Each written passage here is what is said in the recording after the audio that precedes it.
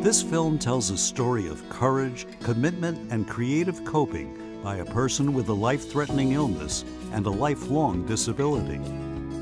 In it, you will meet a remarkable woman named Mickie McGraw, who co-founded a unique art therapy studio in a rehabilitation hospital, the oldest of its kind in the nation, and a model for others here and abroad.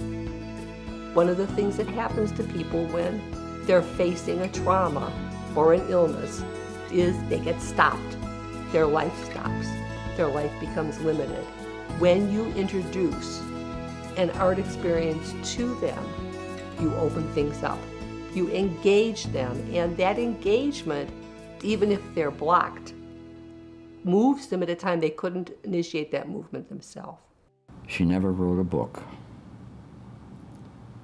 because she is the book. You can't control a lot of what happens in your life, but what you can control is the way you respond to it. She has always chosen to respond to what happens in her life, no matter what it is, in a positive way. Active kid. I was very physically active. I loved running. I was in the Junior Olympics, and I didn't sit still very much. And so I was a pretty active, and I had a very happy childhood.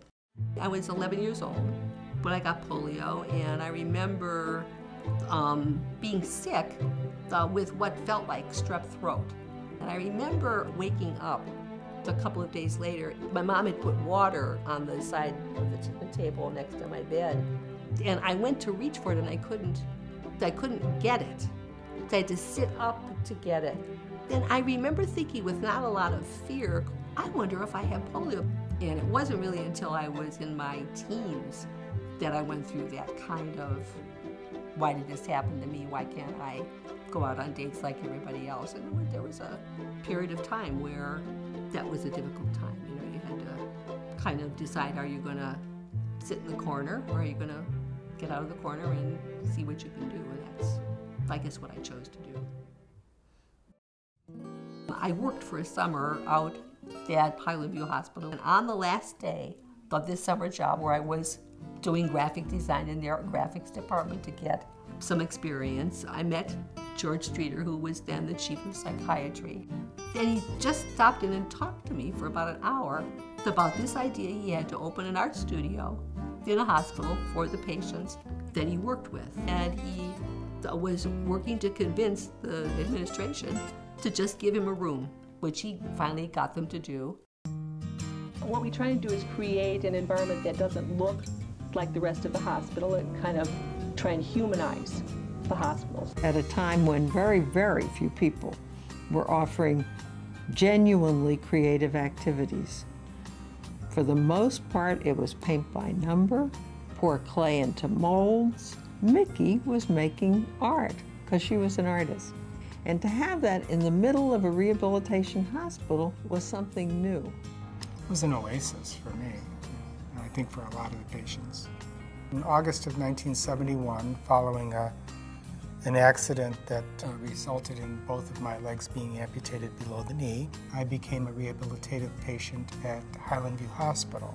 One of the people that reached out to me is Mickie, and she encouraged me to come up to the art studio, and that really became my salvation. We had the opportunity to work with people who were in the hospital for 3 months or 9 months, and so you could see the positive benefits. Their studio is the first and oldest hospital-based art therapy program for people with medical illnesses and physical disability. The uniqueness is that it has been, from the beginning, jointly supported by the community which it serves and by the hospital where the service is provided. Keeping the studio open for 43 years or whatever it is right now is really a big deal. Many agencies hang on 10 years and disappear.